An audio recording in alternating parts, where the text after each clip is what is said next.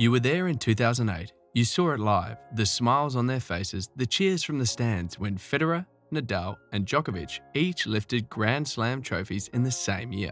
It happened again in 2012 and then in 2018, and you couldn't help but wonder who would replace the big three when they eventually retired. Well, you've got an answer now. Why they are so good. Here's a few reasons. Excellent on all surfaces. Very few people throughout tennis history have gotten slam wins on all surfaces. The Big Three's ability to compete on grass, clay, hard court, and all surfaces is one of the reasons they have dominated the next generation players for so long. Mentality. Tennis is a mental game, and when things don't seem to be going one's way, it is easy to fall apart. But with the Big Three, it's different. They have overcome virtually all sorts of challenges that have come their way. Fitness. Novak's court coverage and return is simply unreal. He makes players work so hard for every point that they get. Nadal's grind from the baseline and his trademark topspin are hard to match, while Federer could make some players even question their tennis IQ. Going into 5 sets with any of them on their best day would always be an uphill battle. That being said, who are the possible replacements for these monsters of the game? Potential replacements. Daniil Medvedev. One of the more obvious choices, Daniil Medvedev surely has what it takes to be a multi-slam champion. After beating Novak Djokovic in the 2021 US Open Finals, it became clear that a new crop of players was on the verge of taking over from the aging Big Three. Having also won the 2020 ATP Finals, 4 Masters 1000, and reached the finals of the Australian Open already, it is safe to say that the big serving 6'6" Russian is in the mix of players that could replace the Big Three. But there's someone 7 years younger than him. Carlos Alcaraz. Alcaraz was born in 2003, and by that time, Federer was already winning Wimbledon. The Spaniard's rise to the top has been sensational, with several youngest ever accolades to his name. Alcaraz became the first teenager to beat Nadal on clay in the quarterfinals of the Madrid Open before beating Novak Djokovic in the semifinals the next day, then defeating Zverev to win the title, thereby defeating the top 3 seeds in consecutive matches, a feat last achieved by Nalbandian in 2007. Alcaraz's style of play has earned him comparisons to the Big Three and has been touted by past greats such as McEnroe as a future world #1 and a potential multiple Grand Slam winner. Who do we have next? Alexander Zverev. Zverev has been a permanent fixture in the top 10 since 2017. He already has 2 ATP Finals titles, an Olympic gold medal, and 19 singles titles to his name, including 5 Masters 1000 titles. He reached the US Open Finals in 2020 before losing to Thiem. Zverev stands far from the baseline and attempts to dictate plays. The 6'6" German moves well for his height and has caused close to a dozen upsets against the Big Three, which makes him one of the most likely heirs to their throne. But here is another player who has beaten the Big Three, Nick Kyrgios. Controversial, flair, compelling, raw talent. The 2022 Wimbledon finalist has what it takes to produce some of the most brilliant moments in tennis. The Australian has an aggressive game and is one of the best servers on the tour. He won against each of the Big Three in his first attempt against them. He has won a couple of ATP titles, including the Masters 1000 at Cincinnati. However, he often loses his head when things are not going his way. Racket smashing, cursing, and rants have become a part of his game, and at 27, he is already the most fine player in ATP history. If Nick could keep his temperament in check, he could go on to become one of the best. Taylor Fritz. The 2022 Indian Wells winner and Wimbledon quarter-finalist possesses a strong weapon in his serves and is capable of hitting solid ground strokes off both wings. The top-ranked American player has the ability to hit sharp-angle cross-court shots on both the backhand and forehand sides. Fritz showed he deserves to be a next-gen leader by defeating Rafael Nadal for his first Masters 1000 title at the Indian Wells tournament. Here's another equally impressive American, Frances Tiafoe. Despite his highest ranking being world number 24 and just a single ATP title to his name, Tiafoe has shown that he has what it takes to dethrone the Big Three and compete with other players in his generation. The 6'2" American recently beat Nadal at the US Open with his aggressive game, impressive return of serves, and athleticism. Having reached his first semi-final via wins over top 10 opponents, Tiafoe has shown that he can stand toe-to-toe with the biggest opponents. Who else? Jannik Sinner.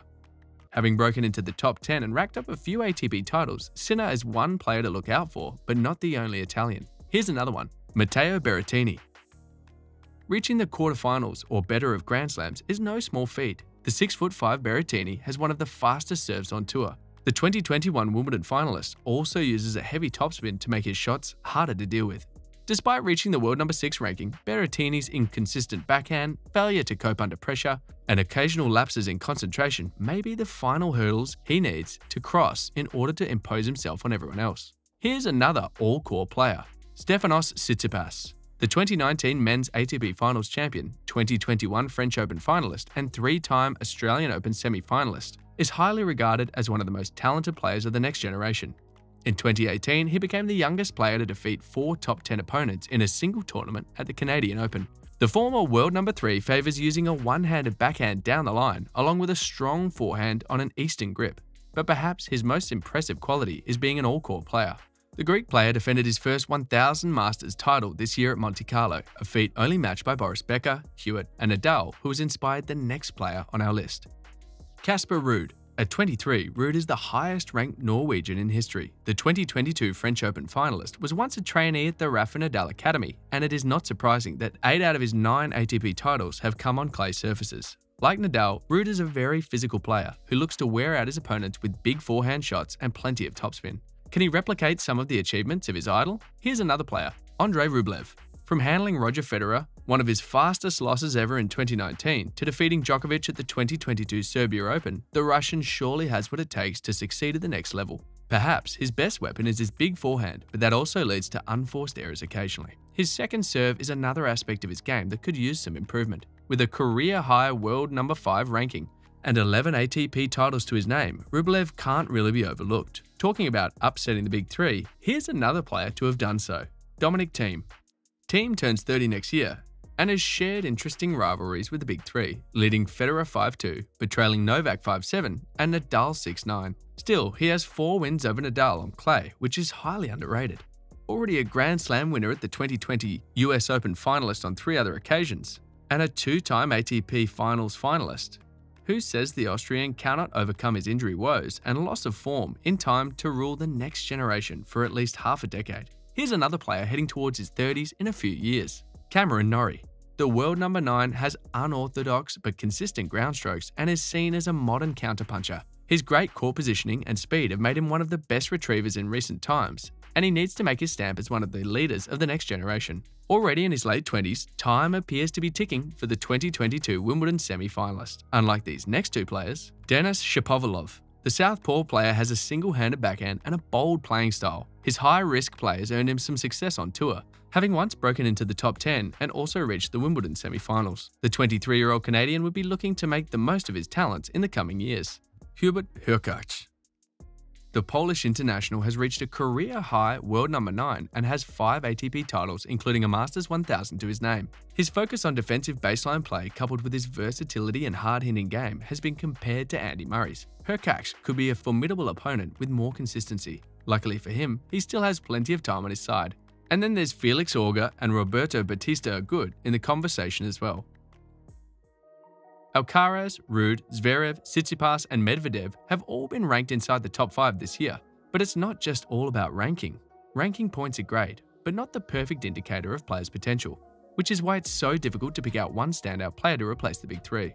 When all is said and done and the big 3 call time on their playing careers, tennis fans will look up to the guy who they feel can redefine the game. With insane talents all over the tour, a Big 12 wouldn't be unimaginable. These players may not possess the trophy haul or repertoire of the big 3, but they are certainly edging closer to glory with each passing year. This crop of next-generation players represents the biggest threat to tennis's holy trinity. With most of these players born in the late 90s, it is a question of which of them wants it more and has the staying power to dominate the current and next decades. Not to worry, this isn't the first time fans would be worried about the future of tennis. When McEnroe and Borg were leaving, many fans feared that they would never see exceptional players like them again, but then came Sampras and Agassi, and after Sampras' 14 Grand Slams looked insurmountable, but then came Federer, Nadal, and later on Novak. Which other players do you think could dominate the sport after the big 3 leave the stage? Comment below. In the meantime, let's see what tennis legends think of one of these future stars in the next video.